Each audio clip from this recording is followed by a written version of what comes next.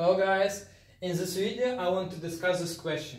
I want to answer when x squared equals to 1 have 4 roots. And you're like asking what? What does it mean like x squared equals to 1 has 4 roots?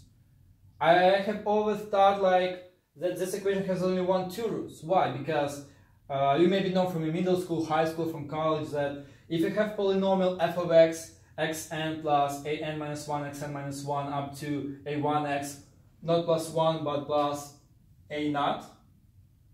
And this polynomial, when leading coefficient is 1, is called monic polynomial. So it's called monic polynomial.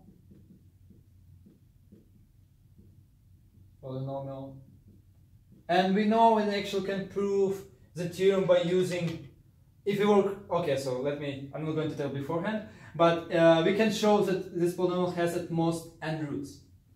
And you're like, okay, if we're going to use this fact, it's impossible that x squared equals to 1 has 4 roots. But it's really important to specify over which algebraic structure we are working on. Because this statement is true if our coefficients are elements of the field. And what is a field I'm maybe going to discuss in the next video. But basically examples of the field are either real numbers, like complex numbers, and I think we're going to stop on this one. So real and complex numbers. I can talk about also like finite field, but it's a different story, f of p. So don't think about this. I'm going to discuss this in the next video. So we have real or complex numbers. And we know over complex numbers by using fundamental theorem of algebra, this polynomial is going to have exactly n roots. But over reals, it's going to have at most n roots. Why? Because some polynomials are not going to kind of split. Yeah, so over field is true. So it means if I want to get 4 roots, I just need to change my algebraic object. So yeah, so let's consider one table. Let's make table x be your first column, and let's discover when our polynomial x squared equals to 1 has 4 roots. And let's consider x squared in our second column. And you will figure out in a second why I'm doing this. I will take values x equal 1, 2, 3, 4, 5, 6, 7. Do I need 8 1? Yeah, I need 8. Okay. And my next one is going to be 1, 4, 9, 16, 25, 36, 49, and 64. Okay, and what I'm going to do, black pen, red pen discuss solution of some equations. He discussed the solution, for example, like 3x congruent to 5 mod 7. And actually, our equation is going to have 4 roots by using congruence relation. So what I'm saying if I will consider x squared congruent to 1 mod n, then I can find some n such that this equation is going to have 4 roots. So even if my power x squared is my maximum power is 2, this equation is going to have not like at most 2 roots, but it's going to have 4. And let's figure out which end I need to choose. And by trial and error, what you can do, we can consider, let me use another color, x squared mod 8. So what does it mean x squared mod 8? By definition of congruence, it means I want to find all reminders of all these numbers when I'm going to divide these numbers by 8. So 1 is not divisible by 8, you cannot put any integer part, so in this case my answer is 1. 4 also counts as reminder, but since 9 can be written as 8 plus 1, every integer part I'm going to throw away. So I'm going to left only with 1.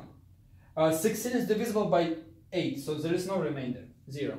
What about 25? 25 is 8 times 3, 24 plus 1. So I'm also going to left with 1.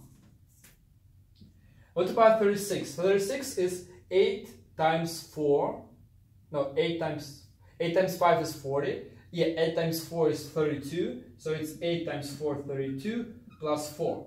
So also I'm going to throw away this part. I'm going to left only with 4.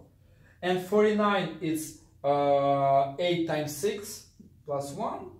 8 times 6 plus 1. And again, like integer part, I'm going to throw away. So I have left only with 1. And 64, you know, it's 8 times 8 divisible by 8.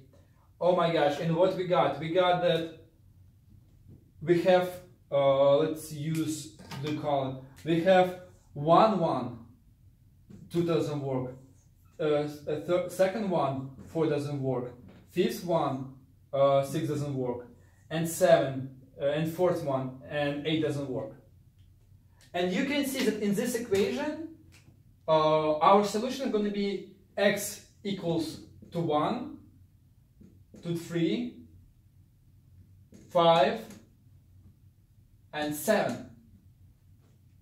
So what does it mean? If I'm going to plug in each of this number in my x squared and then divide by 8 and find my remainder, you can see based on this table, my remainder in all these cases are going to be exactly 1s. So it's 1, 1, 1, 1. So this equation have 4 roots in congruence relations. And this is super cool.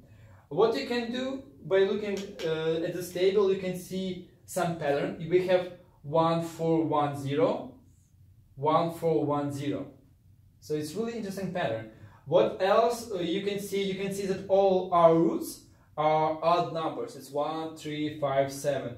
It's also interesting pattern. So if, for example, we're gonna take mod 16 or like, what is the next one? 32 or 64. How many roots and what kind of pattern we're gonna have in this case?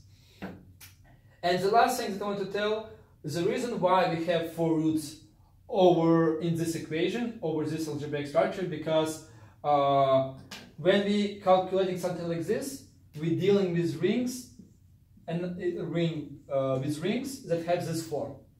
So this is called a ring structure. And we consider this ring structure, we can either under addition or multiplication, but in this particular case, let's consider this our addition. So for field, if your equation have maximum power n, your polynomial can have at most n roots. But over the ring, if your polynomial has power like 2, you sometimes can have like 4 roots, or maybe 5 or 6. I don't know. So and I think, yeah, let's finish with this part, and thank you for watching.